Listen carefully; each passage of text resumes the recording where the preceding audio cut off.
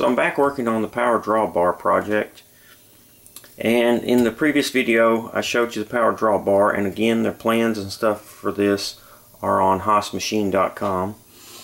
I spent the last week or so working on these tool holders. I don't think you can have quite enough tool holders. I've got about 9 or 10, and that's going to work for me right now. These are also plans for these are also on haasmachine.com, but I kind of modified mine for my own purpose. The ones for the smaller bits, the 1/8 of an inch bits and end mills and stuff, I made quite a bit shorter than the ones for the bigger bits. And that was just to save a little material, and I just didn't see the need for all that extra meat. I also made a drill chuck adapter for this is a JT2, so I got all that. I think I've got everything I need, and for now anyways. And I've also been working on a manual tool change macro. Now I looked on several different forums to try to find a manual tool change macro that would work the way I wanted it to, and I didn't find it, but what I did find was a lot of information that I could use to make my own. So in order to do the tool change macro, you just go up to Operator in Mach 3, VB, Visual Basic Script Editor, and open up your file that says M6 Start. Now in your file, if you don't have, you may not have anything in there, but what we have is the one that I modified here. And basically what we're going to do is we're going to add a DRO on your settings screen right here. Just add this DRO, and I gave it the number of 1224, but this is the tool that's in the Spindle DRO, and I'll show you about that in a minute. So we're gonna get the old tool, and that's to get the tool in the DRO we just added. Then we're also going to get the tool change start position for your X, Y, and your Z coordinates. And that is so that when we end this tool change, it will return back to the original position that it started. We're going to do a G53 move, which is move in machine coordinates to Z minus 20. So that's our tool change position. And then we're going to tell it to wait while it's moving. Then once it moves, we're going to get the selected tool. That's the tool in the code, the G code, to be changed to. We're going to rename that new tool. We're going to set the new DRO, the tool in Spindle DRO that we talked about earlier, to the new tool. And we're also going to get the G43, which is the offsets for the tools. So we're going to set the new tool offsets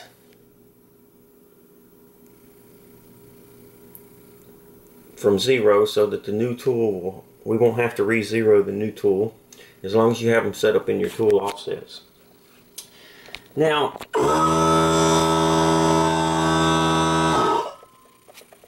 I wanted to I wanted Mach 3 to prompt me for my new tool. So I put in here a dialog box, and that's what this is right here. This is just to verify the tool change is complete, and it's a dialog box that I programmed in. And then after the dialog box prompts and it tells you to change to the new tool that you have set up in your G code, then it's going to put a message in your message box down here and it's going to give you the message new tool. It's going to give the tool number and a description of the tool. So let's run the program for the manual tool change and you'll see exactly what we're talking about here.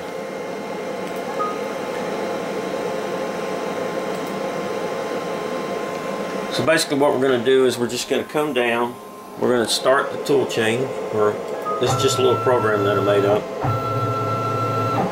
It's going to move to the tool change position, which I have mine set at -2 inches, 2 inches down from 0. And then it's going to give me a message box that says tool change requested. Please insert tool number 4, 1.25 inch 4 flute end mill. So I've already got that tool actually in there. So we'll put that tool, and then we just select OK. And this was just to give me, the reason I wanted to put this message box up here was to give me a pause in the program to allow me to change the tool, and also verify for me what tool I'm supposed to put in there. And so this was the easiest and the best way I thought to do that. So click OK, and then all you have to do now is just hit cycle start, and then it's going to move the tool down. And I've got it set to 10 thousandths above the work surface here. Okay, it did its little program routine. It moved back up to the tool change position, and then it tells me to insert tool number 5. Tool number 5 is a 0.25 inch 4 flute end mill. We just grab our 0.25 inch 4 flute end mill, put it in, lock it in, click OK. Then again hit cycle start. It's going to go down just above the work surface. Do its program, go back up, ask for the next tool change, which is number 6, 0.375 inch 2 flute end mill. And as you can see, these are all different tool heights. These are all different heights, and you just set those up in the work offset. And now one thing I want to show you is when I hit OK, it's going to put a message down here at the bottom letting me know that I've inserted this tool. It happens real quick because it only happens while it's moving, but I wanted to put that in there.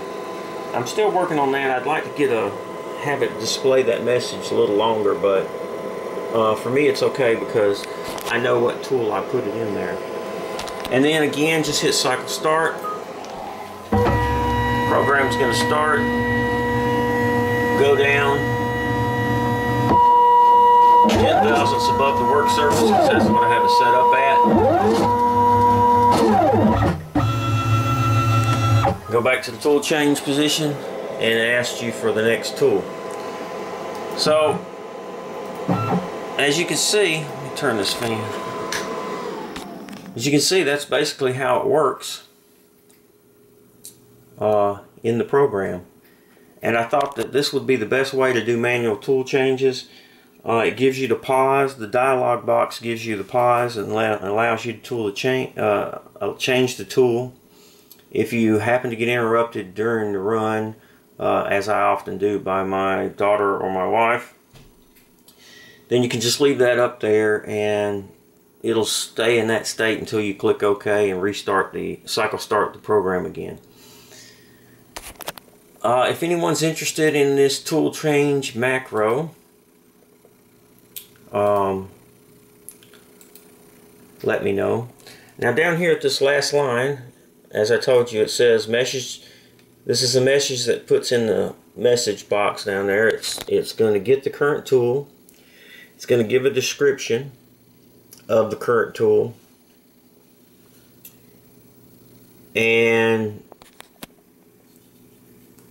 then it's just going to say installed, returning to tool change start position.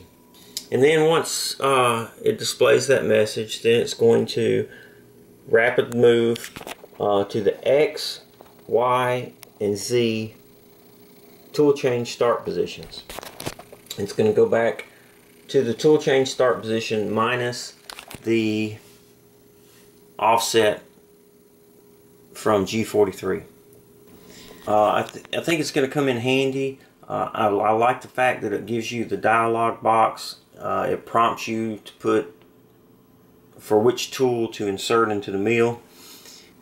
So what works for me, you can modify this macros however you want. One thing I want to point out is in the beginning we're getting the tool change start position, and at the end we're moving back to the original tool change start position. If you check your M6 end macro, there may be a program in there like this. This is like a default macro that's in there on some versions. Just put a, and that will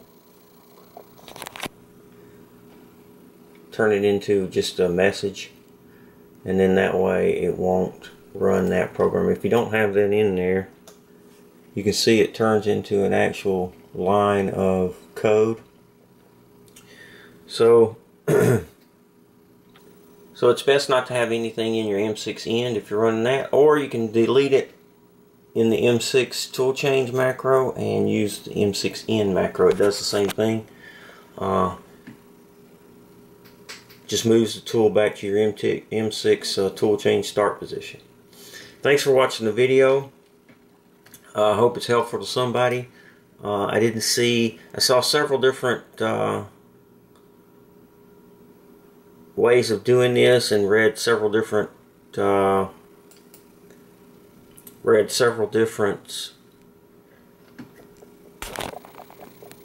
ideas on manual tool changes, auto zeroing. But if you set up your tool table, offsets for your different tools, then it's really a lot simple than having to worry about it. Just set up your tool table and it'll put the offset for whatever tool's in there. This is tool number 4. The offset is 1.62 inches from 0. Makes life a lot simpler. Seems to be working fine. Like I said, if anyone's interested in the macro, shoot me an email and I'll email it to you. Not a problem. Thanks for watching.